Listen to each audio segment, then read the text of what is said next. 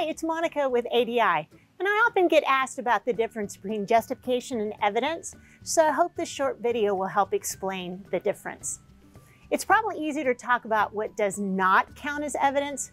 Data alone is not evidence because it requires analysis to help support your claim.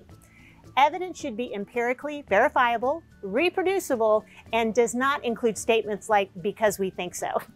At ADI, we consider data those observations or numbers that you collect during the investigation.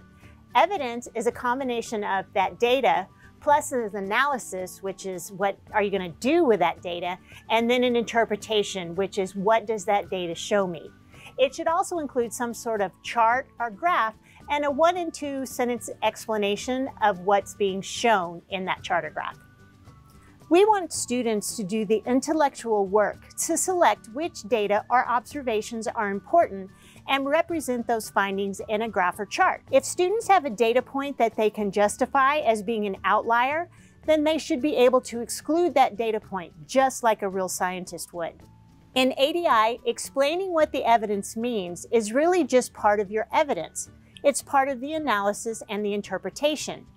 The justification should really be about the bigger scientific principles that connect back to this lab, as well as an assumption or two that was made throughout the investigation.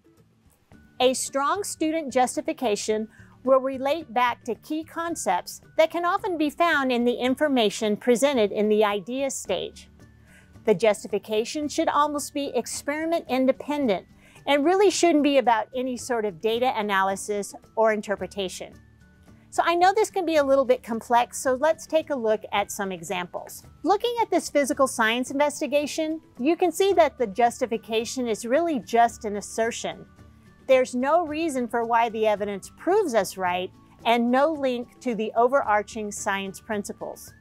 Now, notice how the justification talks about the core ideas around density, as well as making an assumption about why the calculated values are different than the exact published values. Also, if we look at their evidence, there's a comparison that is beginning to be an interpretation as well. This final example shows actual student work from our blood typing lab, and I just love this first justification. The idea that blood type is inherited is an important concept. If blood type was not inherited, then the data wouldn't have any purpose. It's a great example of tying the core concepts of science back to the data to justify why that data is worth looking at. Thanks for watching.